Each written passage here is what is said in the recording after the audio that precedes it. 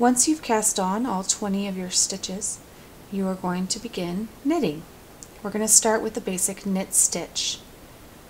The nice thing is, because you learned the knitting cast on, the knit stitch is very similar.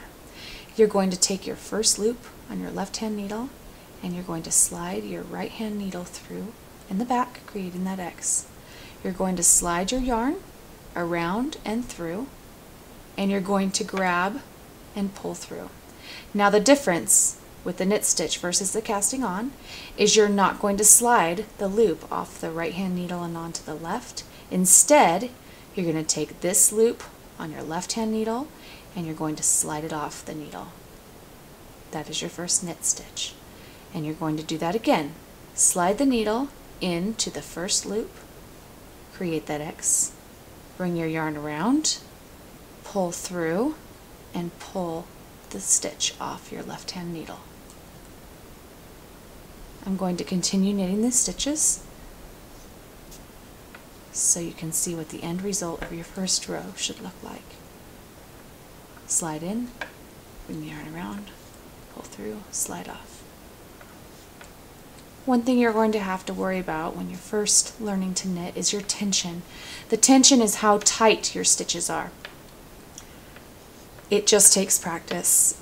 Most likely your stitches will be very tight at first, and what you can do to loosen them up is to just see that this yarn isn't pulled super tight when you pull it around. Just pull it around loose and then pull it through and give yourself a little extra room. That will make it easy when you switch sides and go to your second row.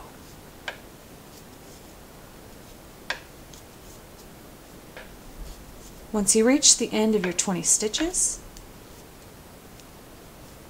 you're going to pull all of your stitches straight, and this is what they should look like. And you're going to want to count and make sure that you still have 20 stitches on there. Then what you're going to do is take your right hand needle, transfer it to your left hand, take your left hand needle, transfer it to your right hand, and you're going to do the same process all over again. Slide your needle in and start your knitting. Make sure that you don't grab this extra tail of yarn that's hanging there, otherwise you'll not have enough to make it to the end of the row.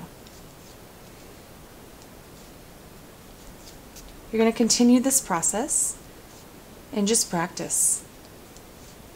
Go until your stitches start to look even. They're not going to start out looking exactly like this, but once you get the knack for it, they'll even out.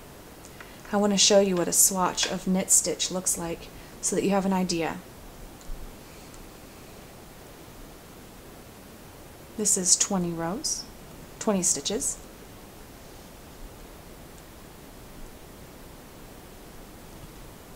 This is the look that you're going to be going for. But don't be discouraged, it takes lots of practice.